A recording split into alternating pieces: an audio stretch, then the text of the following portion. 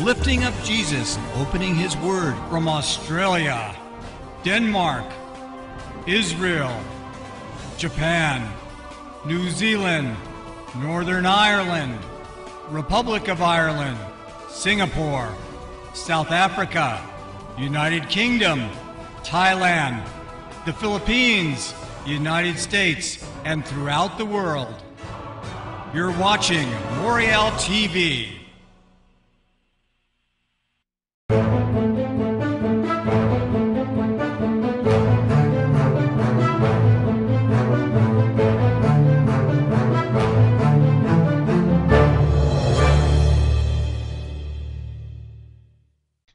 Hi, this is Tim from Moriel TV and Moriel Radio here live in England with James Jacob Prasch.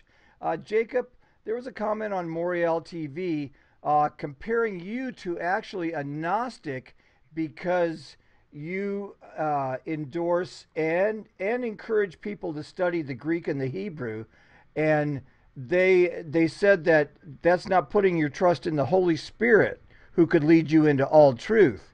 Well, does studying Greek and Hebrew make you smarter than the rest, or a Gnostic?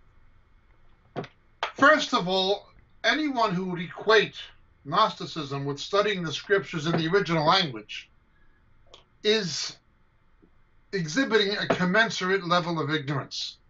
It's an absurd statement. Nehemiah chapter 8, verse 8 tells us that in understanding and expounding God's word, the priority is on the original meaning of the original languages. That's something God said, not me. It's something God put in his word. The priority is on the original meaning of the original languages. To say that that's Gnosticism is ridiculous. I don't think this person understands what Gnosticism is.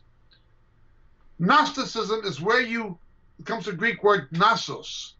You claim a mystical knowledge or insight that's highly subjective into the text, where you can spiritualize it or read something into it that's not there eisegetically, as opposed to exegetically taking out of it.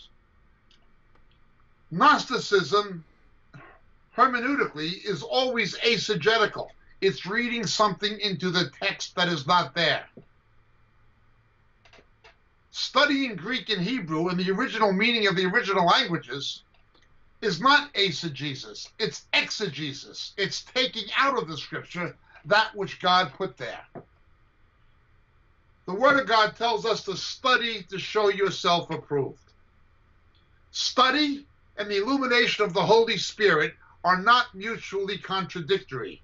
They are mutually complementary. This idiotic notion that some Christians, apparently this questioner has, I'm just going to be led by the Spirit and read into... That's Gnostic. That's Gnostic. You're not objectively establishing the original meaning of the text. That's Gnostic. Oh, the Spirit will lead you into all truth. I don't need to know the languages. This is a combination of idiocy and Gnosticism. That's Gnostic. At least you open yourself to the Gnostic influence of reading something into it that's not there.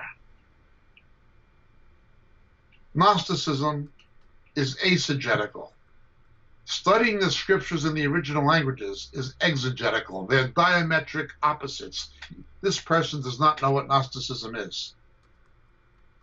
We are commanded, study to show yourself approved. If you don't want to study, God does not approve of you. We should not approve of people who do not study. Now, yes, based on Nehemiah 8 and based on common sense, there's an obvious advantage in knowing the original languages. That is clear.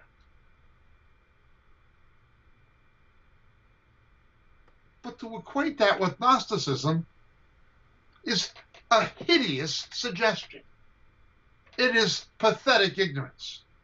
Now, if this person is a newly saved person and is confused and they've only been saved a few months or a year, I apologize if I sound too aggressive in my response.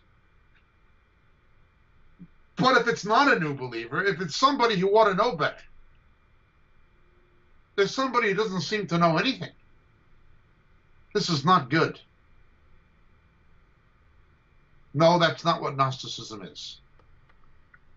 Yes, we are commanded to study to show ourselves approved. Yes, the Word of God tells us the priority is on the original meaning of the original languages.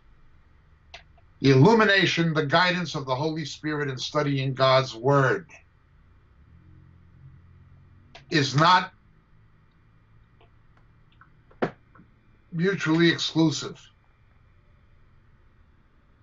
with His Spirit guiding us. His Spirit guiding us and study are not mutually exclusive. You either do this or you do... No, it's not like that. You do both. You do both. Our intellect is a servant. Our spirit, illuminated by the Holy Spirit, He's the master. The mind serves our spirit that is controlled by the Holy Spirit when we study God's Word. This person does not seem to understand the most basic things about God's Word. I'm sorry, but whoever they are, they don't. My name is Jacob Prasch. God bless and thank you so much.